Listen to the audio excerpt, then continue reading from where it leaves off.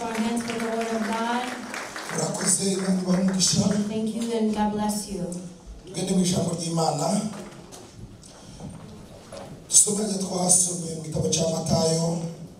Let us read in the book of Matthew,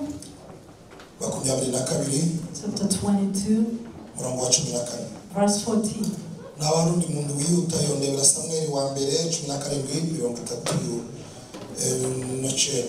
Someone else can read in 1 Samuel chapter 17 verse 39.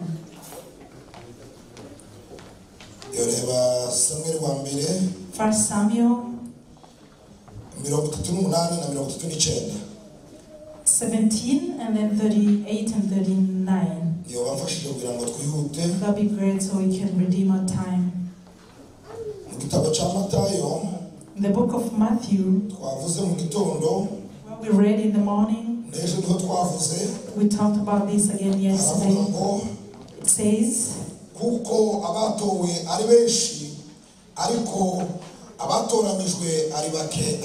for many are invited, but few are chosen. Amen. The book of 1 Samuel, chapter 17, verse 38 and 39.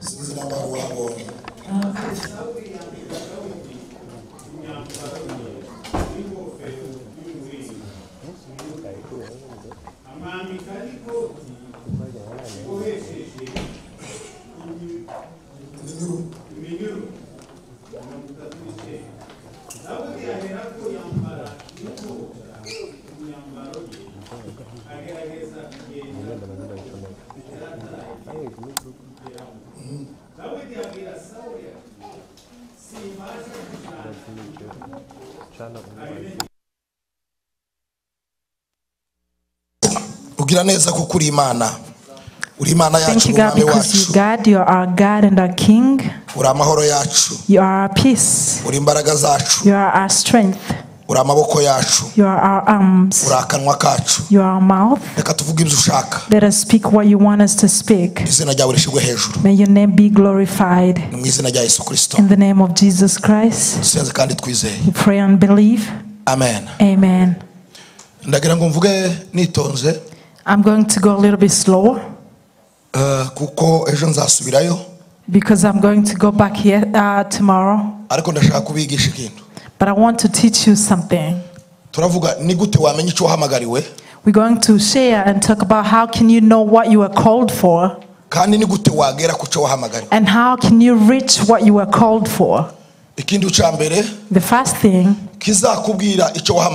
that we show you or we tell you what you are called for is to do what you love to do. It may be difficult, but you love it. It means you are able, you can do it. Some other people can see it very tough, but to you it will be a little bit easy. That is yours. Can you say amen? There are some people that really find math very difficult to them. To find an answer to 1 + 1 is a big challenge. But another person, when that person wakes up, and the person is going to solve it without even thinking that much. That means that person was created for that. I was working with a Caucasian lady. We were planning, preparing what we were going to talk about. And she told me, I'm going to give you the paper, a piece of paper, but I don't want the camera to see me. And she told me that she hates camera. I love camera.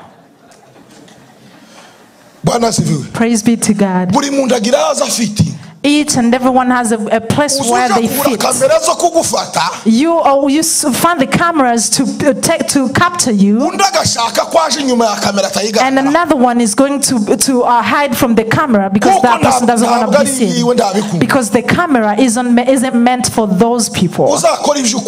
Do the things that you love, and after you do the things that you love, you're going to do them well. Can you say amen? There's a lot of people that find hard to stand in front of people. But to others, when they see a crowd of people, that's when the anointing of speech comes.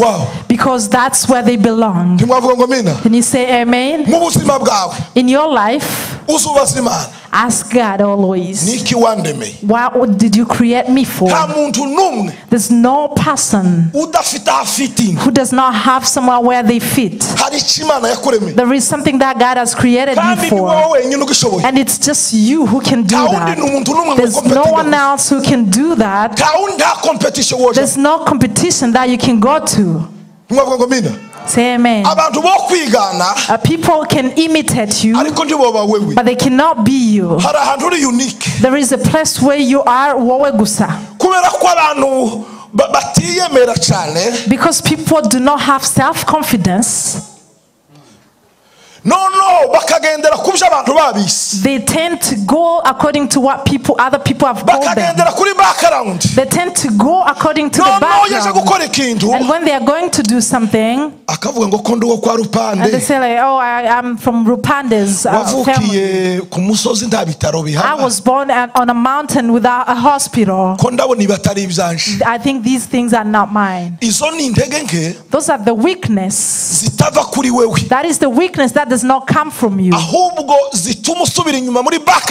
Instead, it takes you back to the background, and then you bring them to the table, and it limits you. Can you say amen? But once you've expanded your thoughts, and you know how big you are in God, hallelujah. There's you that we see with our own eyes, and there's you in God, and there is you in people. Let me repeat this. I want to teach. There's you that you know yourself, and there's you that other people know, and there is also something about you that God knows only. Let me tell you this. Read the Bible and love the Bible, and after you love the Bible, understand the Bible. To listen in understanding. The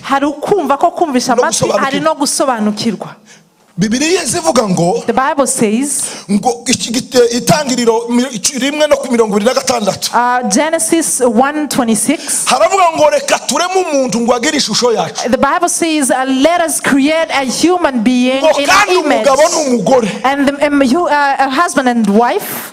And that's how he created them. And our background back there, it says that women do not have a say, and they accept that they cannot say anything, and they classify themselves somewhere because of a place where the men have put them.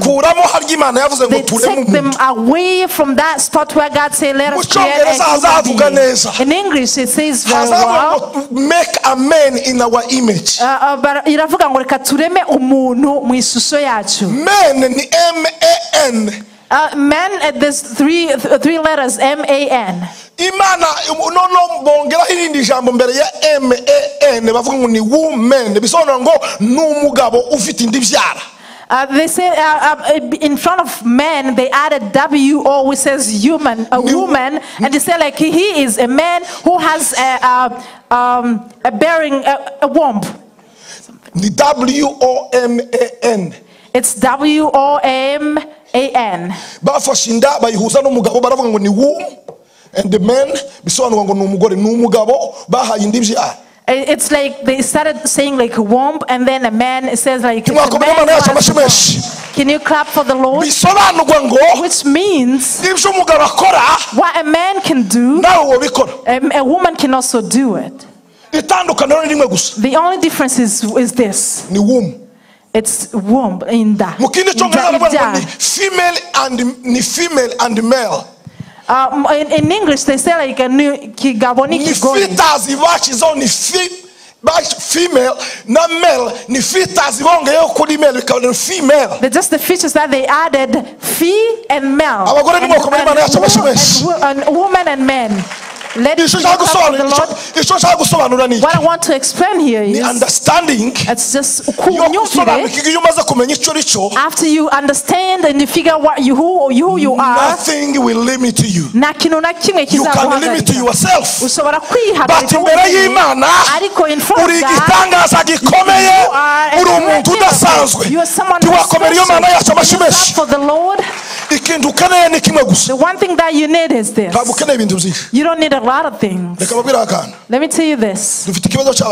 We have an issue of these people who want to do something. They say like money. You don't need money. No, you don't need money. For what? People do say like, I want to do this but I don't have money. The reason why you don't have money, it's because you don't have something that you're going to do. What is God going to give you money for?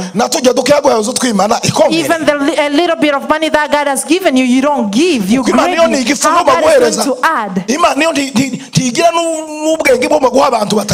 God is not a fool to give you money if you don't have anything to do with that. Why you are asked to do is this. Praise be to God. People have this issue. They say like, I can do this thing, but I don't have money. The second, I don't have people who can support me on this. How are we going to support you if you don't have something that you're going to do? One person called me. So like, I need you to help me. And I asked, what do you want me to help? I was thinking maybe that person was going to ask me for money or some service. So like, I have so many books in my head. I want you to help me with this. You have books in your head. And then I asked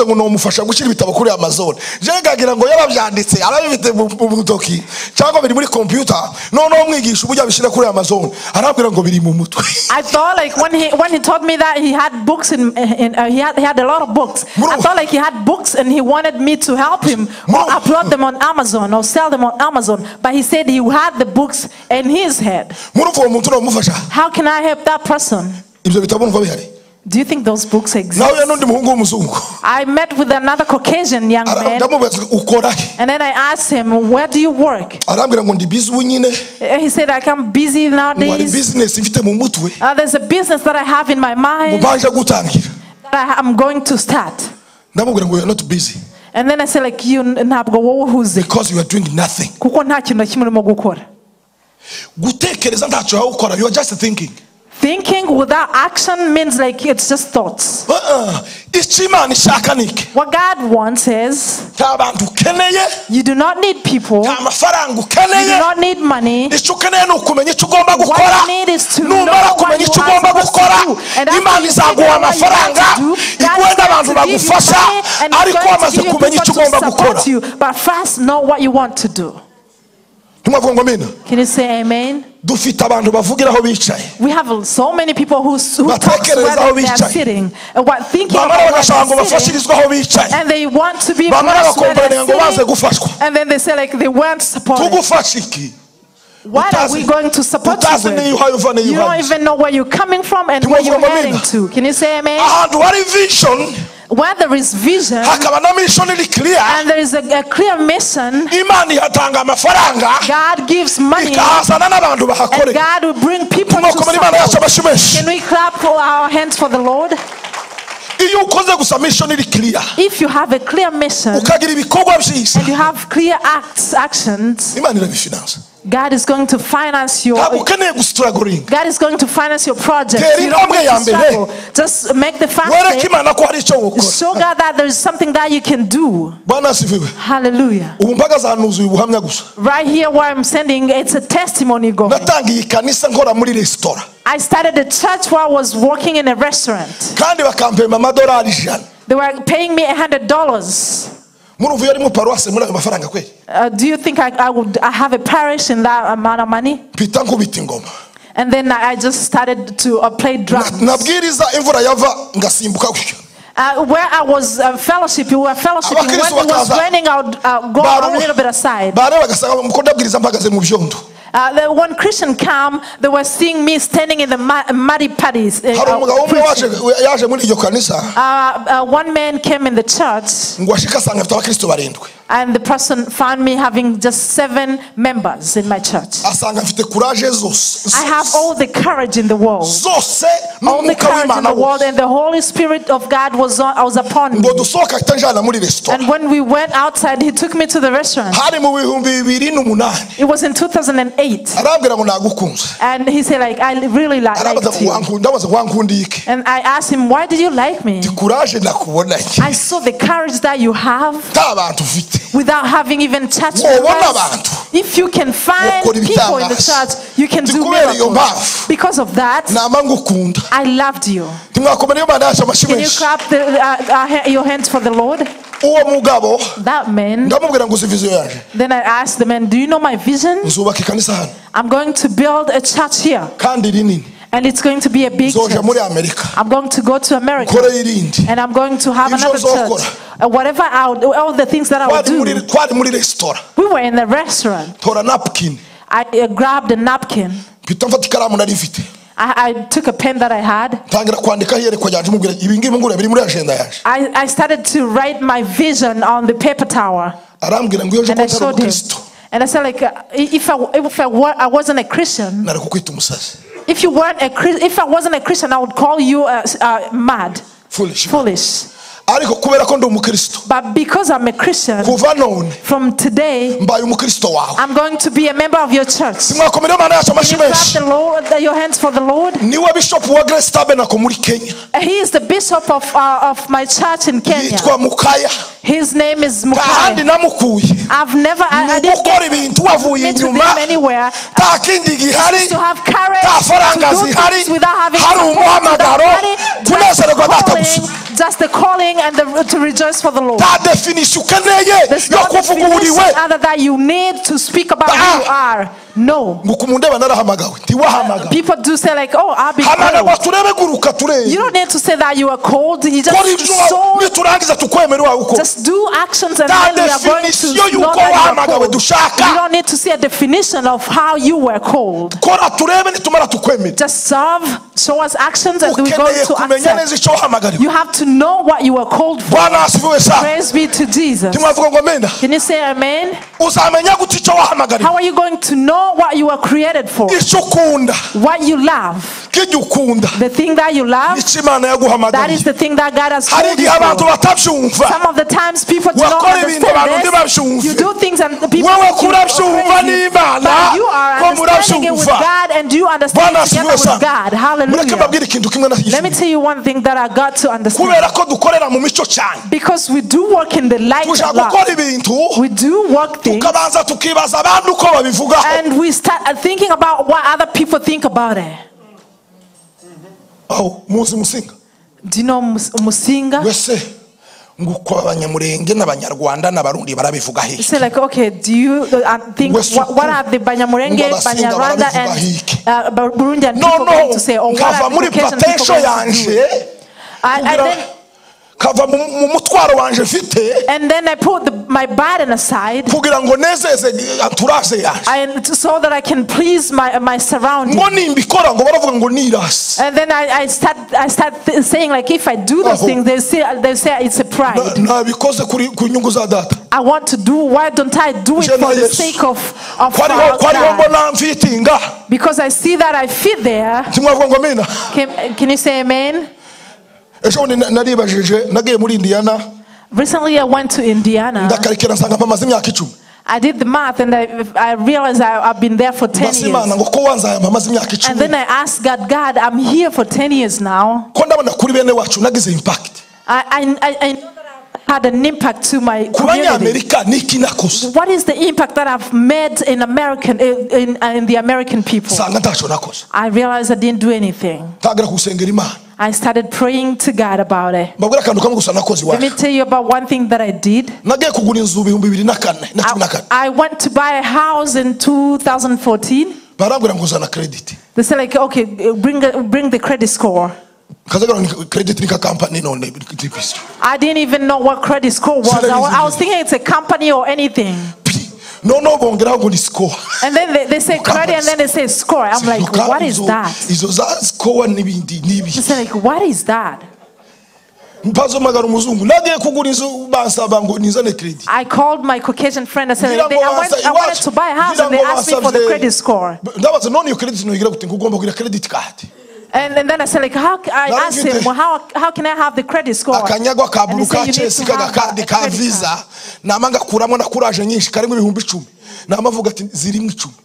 And then I had a Visa, like a debit card. I said, like, oh, I have 10,000 on my debit card. I said, this is the credit card. And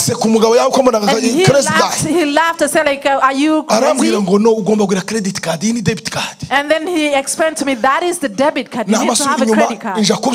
And then I went back and learned about it. After I learned about it, I started teaching about that to my members. I started bringing Caucasian people to come and teach about that. In Indiana, a lot of people have bought houses. Can you clap your hands for the Lord? Just that Caucasian friend of mine taught me. Now he has bought houses for about 20 people. A young man that he taught in my church. He has about 60 people to buy houses. And then I asked myself, what am I doing with this community of America? And the Holy Spirit revealed this to me. And he told me the reason why you did not do and have an impact in America. In the book of Matthew, the Bible says, how can you light a candle and put the basket above it? And how can you think that it's going to light up for the house? And I asked God, what can I do then? I went to the TV. They say like, okay, you can sign a contract. Say, oh, you need to pay 30,000. I asked them to give me a discount. They say, we're going to remove 4,000. You're going to give us 26,000. I said, bring the contract. I'm going to sign it. I signed about the contract.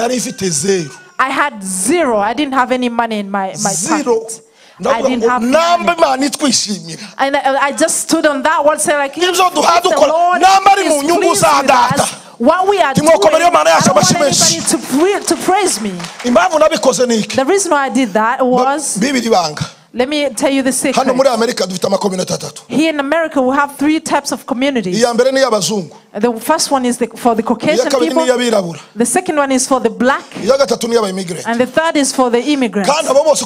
All those 3 communities, they have different challenges. The challenge of immigrant people, it's just the fear. And they are limited English. When they start speaking and they find they can't speak good English, they say like, okay, let me just leave it. This is not mine. I don't want to do mistakes and then go to jail. And they fear to start a business. They flee without anyone chasing them. Say like, okay, I'm just going to work in Amazon company. I don't want to do anything. I'm going to work in a company. I don't want to do anything. It's just the diversity challenge. The challenge of our black people, American black, they are living in the past. There's war in the Congo right now. If I fail to pay my bill, can I say that President Tshisekedi has a say in that? If I fail to perform my duty at work, my dad has any to do with that? You just fail to fulfill your duty. Your second job is Congo. Just blame it on you. Do not bring the issues of Congo and can you say amen? Table. Say amen. A lot of people bring their past and they put it in the table of the present. And then the Americans, the Caucasian Americans, they are spoiled. But they are kind of spoiled, or they are like, they are privileged. I was asking myself where their daughters and sons are. I would go to church and don't find them as well. And then after a little while, I started doing taxes. And I would find a line, or lines on the bars and nightclubs. And I asked someone that I was driving in my car in Uber, like, where are these young men and women going? I'm seeing a line across the house, and all of them are young. Where are they headed to? It was midnight. So they are going to the bar. I said, oh, they are going even to, they told me they are going, they were supposed to pay at the,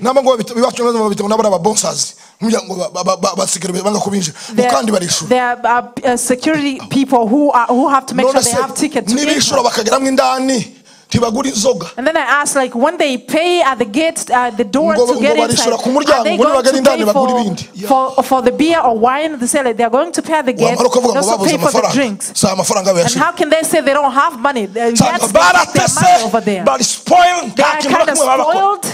And they don't want to do anything. What we need to do as servants of God, we have to change all those situations. We have to challenge them and tell them, let us clap for the Lord. Praise be to God. After you know, you figure out what God has called you for, and you understand it well, you're going to do it very well. And if you do it well, God is going to bless you. Can you clap for the Lord? Another thing, the second thing that I want to talk about, you are going to know what you are called for. You know through what you hate. If you love to dress up well, and you hate to see people dressing not well, that means you can open up a boutique for the clothes. Let me repeat this. The things that you hate, you can do them better. That means it's your passion. Let me tell you this. Makeup. Do you know where the makeup came from? Maybe it's a woman who did have to see ladies looking bad. The ladies started to apply makeup on them because they wanted to be a little bit of, to make people look good.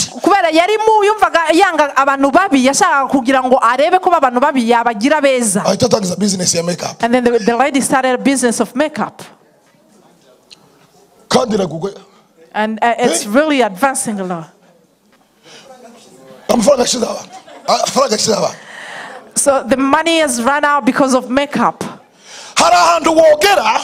There's a place where you can reach and you see things that are not going on well. Another person, when they get there, they won't notice them because that's not their passion. If you see things that are not well and you think that you can do them well, that means they are yours to change. Can you say amen? If you do them well and you understand them well, that means they are yours. Just do it well. Hallelujah. David, He went somewhere. He wasn't going for a battlefield. He wasn't going to a battlefield. He was just taking the food to his elder brothers. When he got there, he found that there were troubles over there. A Philistine named Goliath started insulting Israel. And he said, like, the brothers were saying, he's here. They were just, when they saw Goliath, they started fleeing. The first thing, they were really scared of him. The second thing, they weren't confident to face him. The third thing, they were seeing that was an issue that they cannot solve. The fourth one, they weren't seeing any way to face him. Praise be to Jesus. When he got there, he saw an opportunity. Are we together? And say like, now I have a job. Praise be to God. Do you know the first word that David said? The first word that came out of his mouth. Goliath said,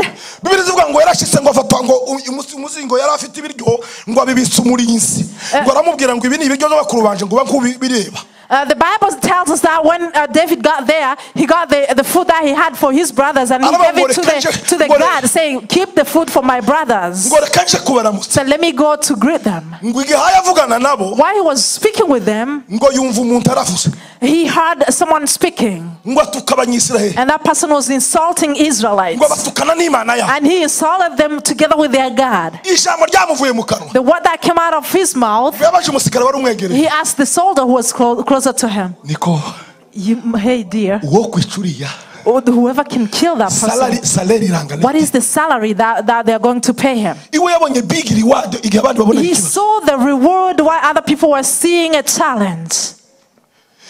Can you say amen? There are people who see troubles and then they flee. While other people see the troubles, they see the opportunity. Can you say amen? Let me tell you the secret. American people have a good word that they usually say. They say like, the mess of your neighbor is your wealth. The issues or the troubles that are surrounding you, that's your opportunity to do great things. Can you clap for the Lord? David said, I'm going to ask you this question. The person who can eat that, who can kill that Philistine, what is the reward?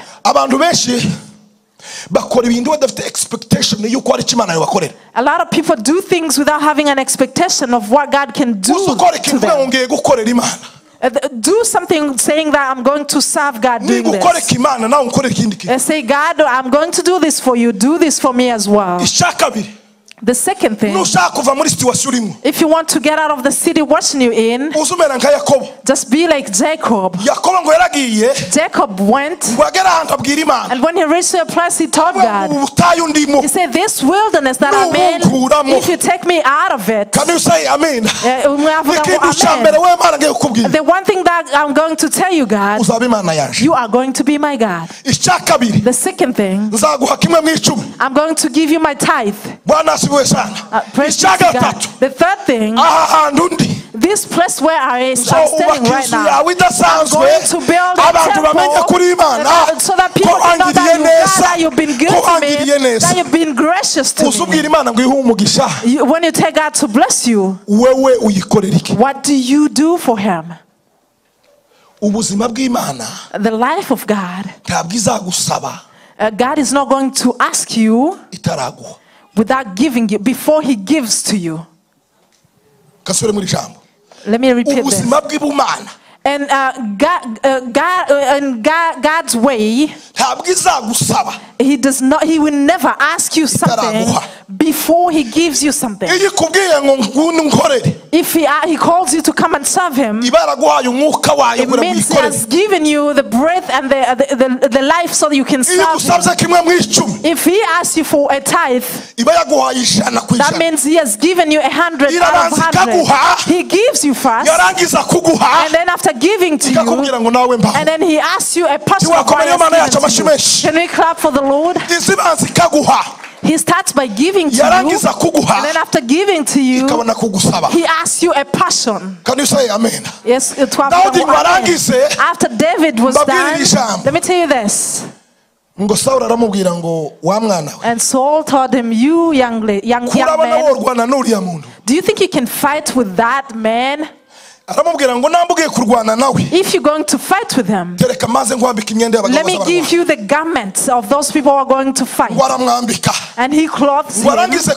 After clothing him, when David started stepping forward, and he felt like the stadium that he was going to fight in, it wasn't his. The issue that we have in this century, people want to wear feet that do not belong to them.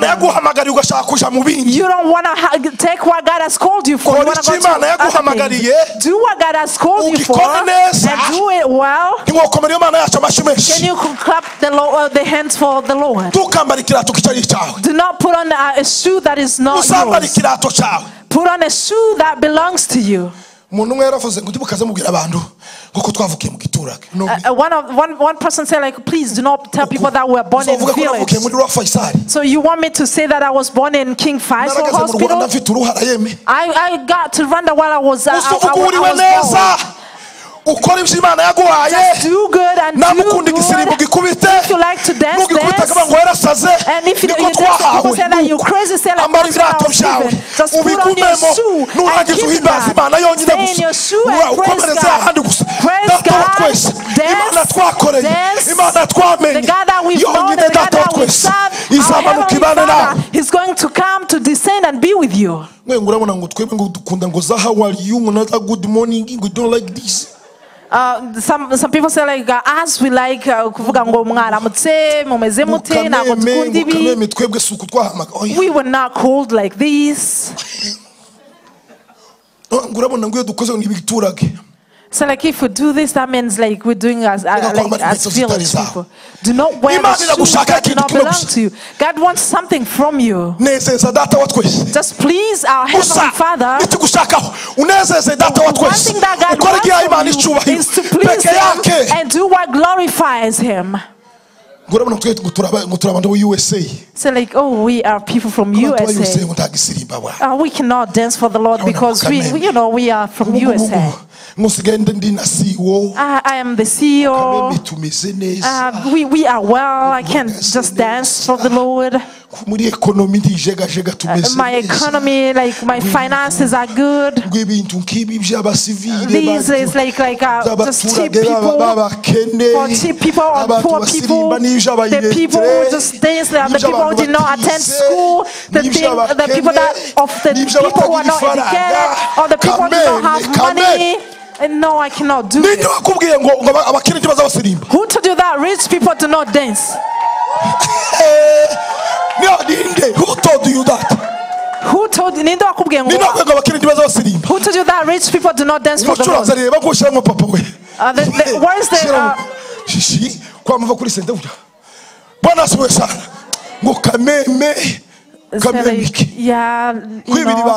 let me tell you the secret. A man called John the Baptist said, I, John. In Israel, they were calling him the voice of a thunder, the voice that cried out in the wilderness. He was a great man, the son of Zechariah and Elizabeth. He shook Israel. He shook the wilderness. He shook the world. And he said, let me tell you the news.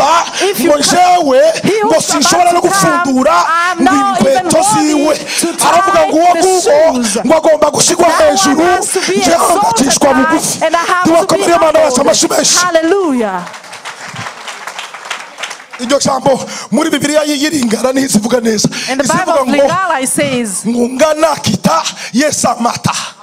In the Lingala they say like, let me humble myself so God can be risen up.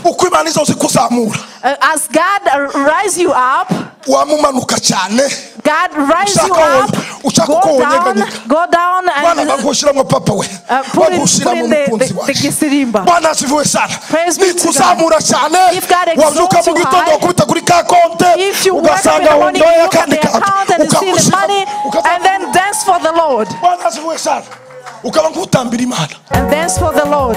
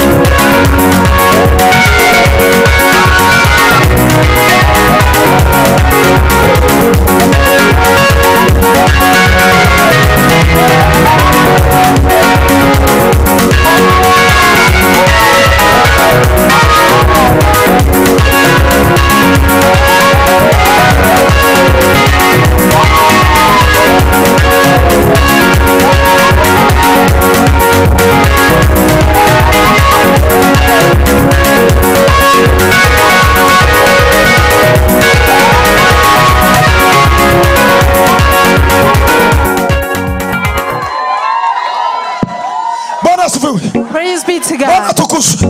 Praise be to God. Let me tell you this. Just put on your shoes, the right ones. No matter the names they are going to call you, what you need is one thing. You need to be with God in peace.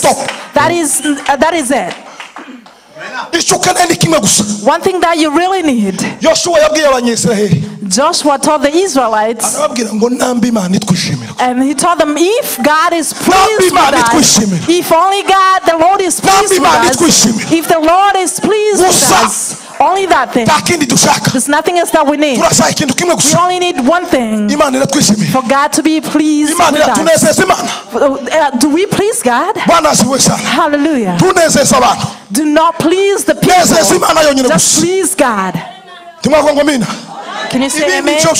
All the rest of the things, there's no other glory that you need.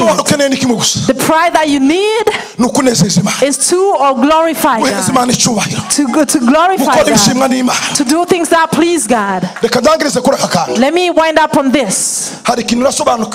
There's one thing that I got to understand very well recently. After I got saved, after God really saved, in 2002, I got to understand that the reason why a lot of people have challenges, the reason why they don't go forward, the reason why they don't please God is the thinking.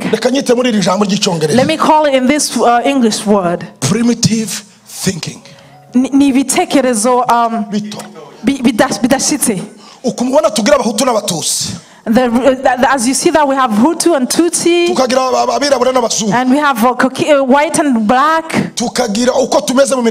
and we see we have the way we have it in our families. Those are the thinking that are still primitive, that come because for the interest of the devil. So the devil can distract us instead of us rejoicing for the Lord and the word of God. For what? And you start like saying, oh, that person is Hutu, that is Tutsi. Oh, why do you want that for? Let me tell you one secret in life. The person that you share the same understanding, the one that you have the same understanding, that is your brother, that is your sister. Regardless of where they come from, regardless of their areas or where they come from, regardless of how you want, just say, God also together with brethren. I usually tell people that when we get to heaven, my brother no Spanish. Maybe you can find out that my brother is a Spanish person. My sister who's next to me is a Chinese person. Who told you that the brothers that the siblings are going to be the same place?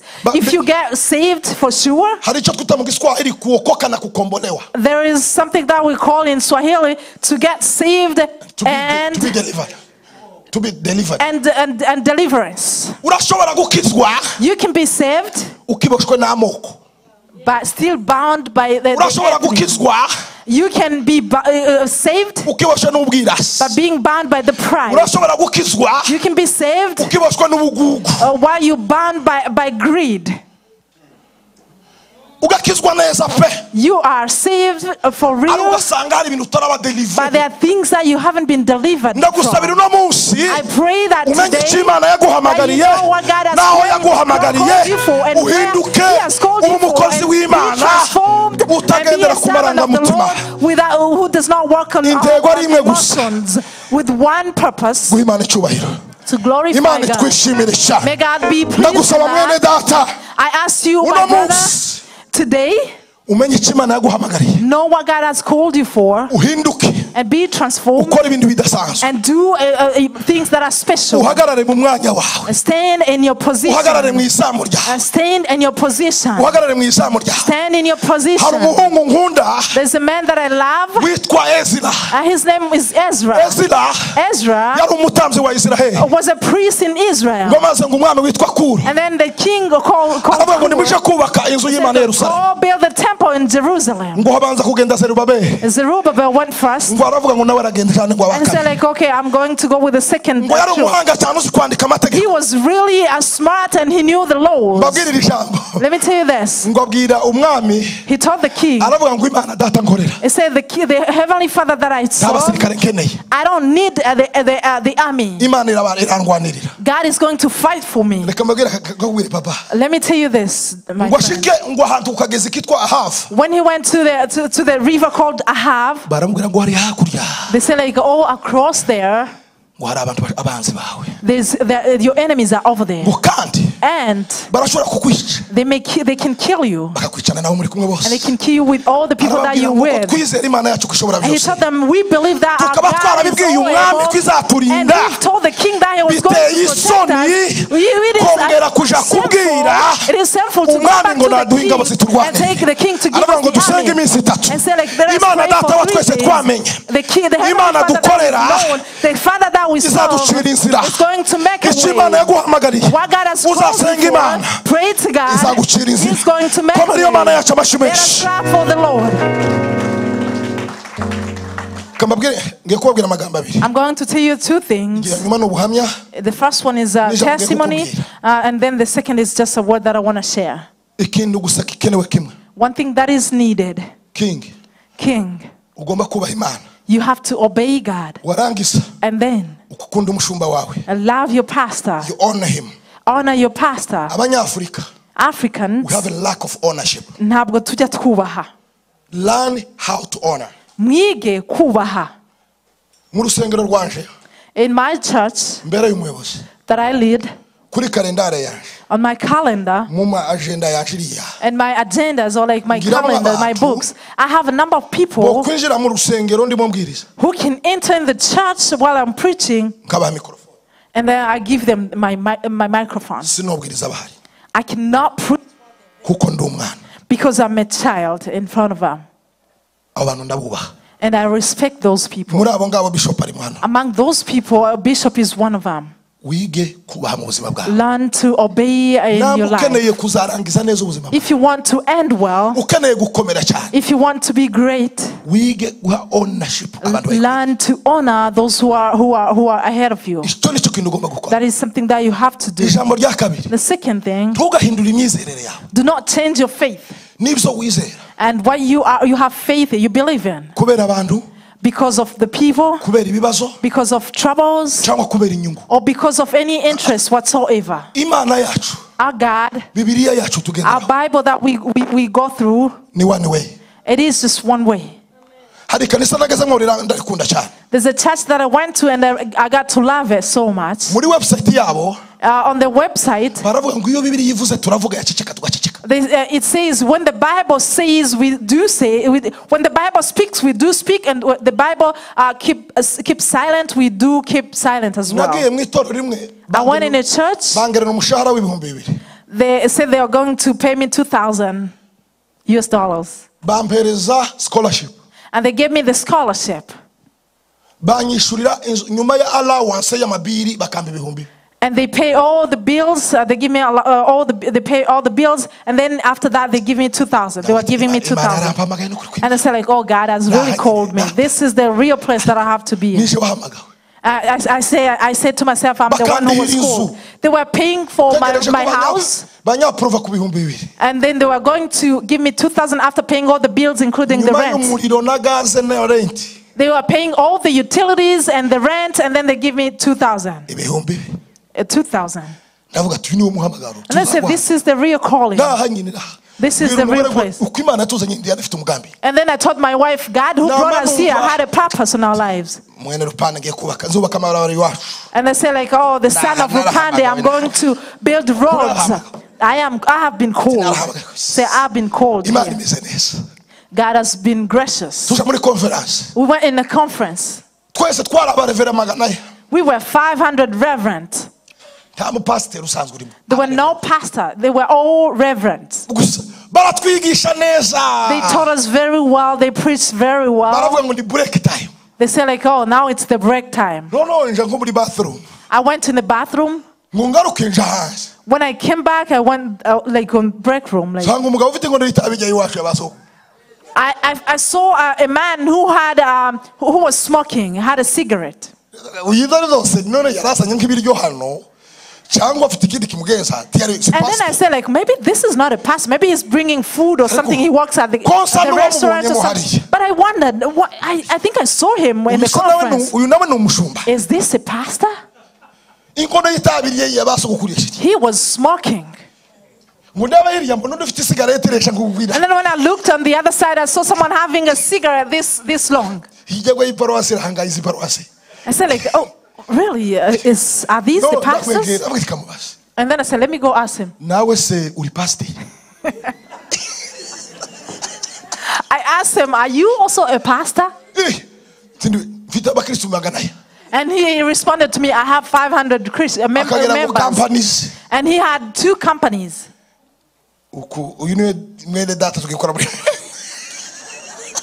And then I said like, oh, this is my brother, my pastor, the pastor that I'm going to serve with. Is this my spiritual father? And then I'm like, okay, let me just ignore this. I went to talk to the one who had a cigarette. I asked him, were you at this conference as well? Were you here as well? He said, yes. I asked him, like, were you ordained? Are you a pastor? And he responded, I am a pastor and I have a parish. I went back home and told my wife to eat the money. we're just going to be, we're going to take it. We're going to take, unless if we accept this as just a job, but I did not see the God that I've been taught about. One thing that I saw there is a lot of money, but the Spirit of God that I know from my hometown, we just say goodbye to it. I told my wife it's two things here. Either we refuse this offer.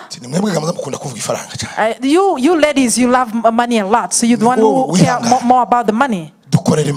But let us do this. Let us serve God and reject this offer. But let us trust God in the truth and the Spirit. I want please stick to your God and let it not be a reason that can make you change your faith. Let it not be a reason that can make you change your faith. Clap for the Lord.